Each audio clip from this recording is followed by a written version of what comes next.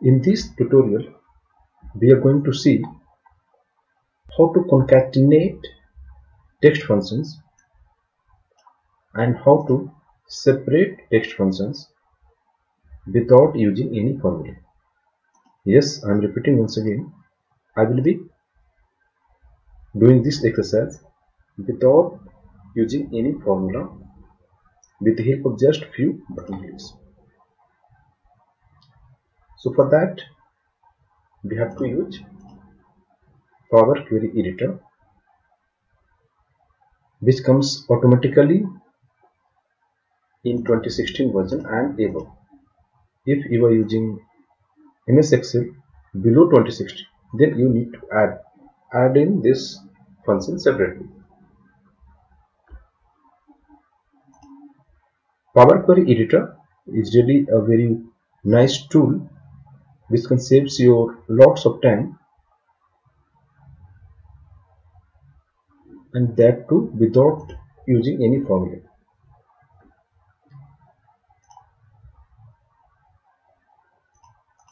Majority of the Excel users are still doing this kind of work with the traditional method. This takes lots of time and also involves lots of complication. But with the help of Power Query Editor, we do not need to remember any formula, and just with the help of few button clicks, you can solve this kind of problems very easily. So let us see how we can do that. The first thing we have to do is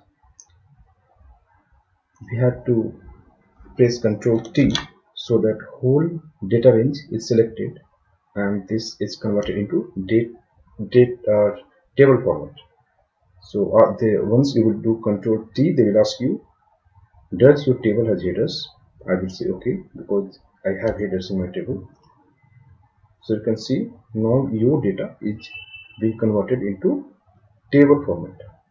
Now the next task is to pull this data into Power Query Editor, where we will be performing some queries and formatting. For that, click on Data tab, from where you want to take the data to Power Query Editor from this table. So I will click on From Table. As soon as you will click on From Table, then you can see a new window will pop up, and this is nothing but Power Query Editor. This is inbuilt function in MS Excel 2016 and above. If you are using for the first time, then you might be getting a little bit confused, but this is really easy and you can just follow what I'm doing. So we have two problems. The first thing is that we want to concatenate first four columns, that is title, first name, middle name and last name. I want a new column where the text from first column, second column, third column and fourth column should be clubbed into new column. So it's very simple here. Just click all the columns which you want to concatenate. So I have selected first four column here. Next, click on transform. Here you can see there is option merge column. So click on that. Now they will ask you some questions. If you are merging four columns, then what is the separated you want? Of course, if you are having four text in a cell, then definitely there should be some separator. So in this case, we are using space, that is Dr. space Tom space F dot priority. So this will be the output. Now new column name, this is optional, but again we can write here concatenate just for example.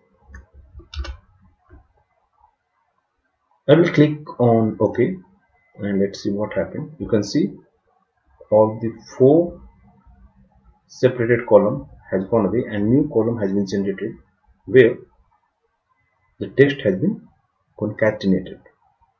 All the text has been clubbed and you can see It's so easy without typing any formula, just with the help of few button clicks.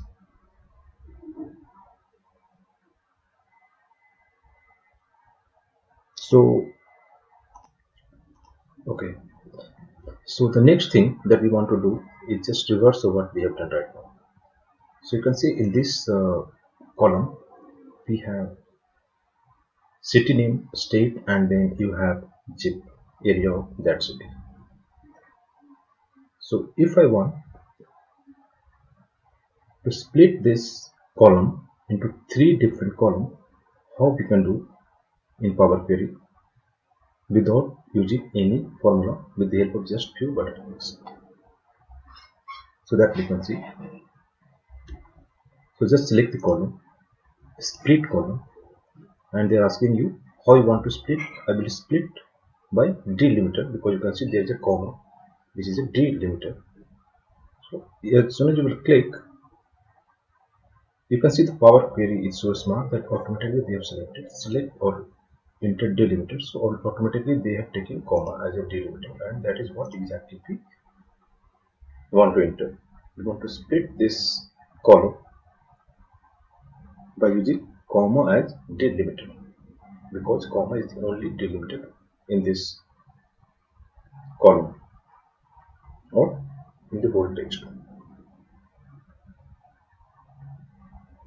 So below that you can see they are asking split at how you want to split. Leftmost delimiter you want to split only first letter, or you want to split rightmost delimiter, or you want to split the text every time comma is present in the text. So this is the I think uh, the best thing that we want to do in this exercise. So we will be splitting by using comma and for each occurrence of the delimiter. So whenever there is comma, the text will be separated into the new column. So let's try. Click on OK. So now you can see instead of one column, now we have three different columns. First column you have city name, in second you have state, and in third you have zip. So here you can do by double clicking, you can do some configuration. This is city and this is your state. So I will keep this as a state, and the last this column you zip publicity. So we have seen how to concatenate and how to split the column. So we have seen both the scenario.